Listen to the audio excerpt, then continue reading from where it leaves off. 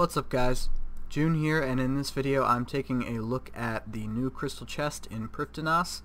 I know a few other YouTubers have done videos on this topic already. I know specifically a friend and his famous Loot from 1000 series has already looked at this, but I wasn't entirely satisfied with his video for a few reasons.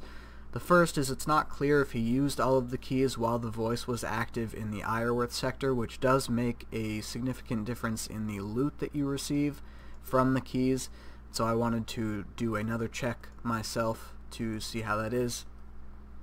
I'm planning to do a loot from 1000 crystal motherlode shards. That's sort of my objective for opening all of these, and I just wanted to sort of break down the loot that I'm receiving in a more averaged way so that you can sort of anticipate what the value of one key will be rather than just sort of a general price check like a friend chose to do. So far I've used a total of 1,673 keys. One thing I did choose to do is every time I received a teeth and loop half, I made a key and used it to reopen the chest. So even though I only purchased 1,673 to begin with, I had a total of 1,819 openings of the chest. My total return was about 102 mil. If you average all that out, that's almost 61k return per key, and since they cost me about 75k, that's not terribly bad. I got 630 crystal motherlode shards, which is an average of 0.38 shards per key. I also got 148 crystal blossoms, which is an average of 0.088 per key. And I got this nice big stack of corrupted ore, which is an average of 6.5 per key. Now, since I only lost about 14k GP per key, just the smithing experience from the corrupted ore makes up for that, in my opinion.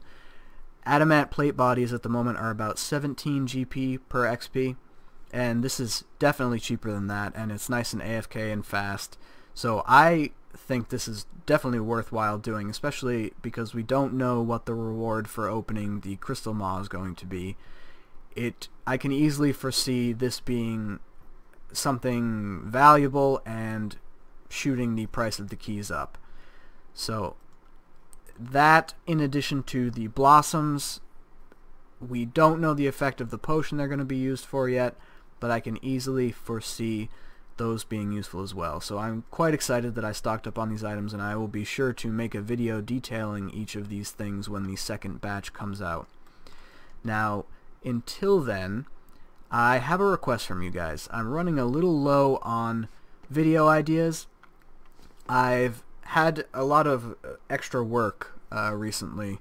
I've been doing a lot of overtime, but that's now finished. They filled the open position that I was covering.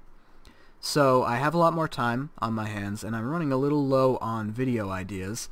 I have a few, but most of them are going to be a little arduous. For example, I'm making an Araxor guide. I had one finished, but with the new microphone I thought it would be better if I just re-recorded everything. And I want some ideas in the meantime, so if any of you guys have anything that you would like to see in a video, any sort of information I can give you, or guides for anything, money making, anything like that, let me know in the comments, and I will pick through those and see if anything tickles my fancy and get back to that. So thank you guys for watching. I hope there was some useful information in this video, and I will see you next time.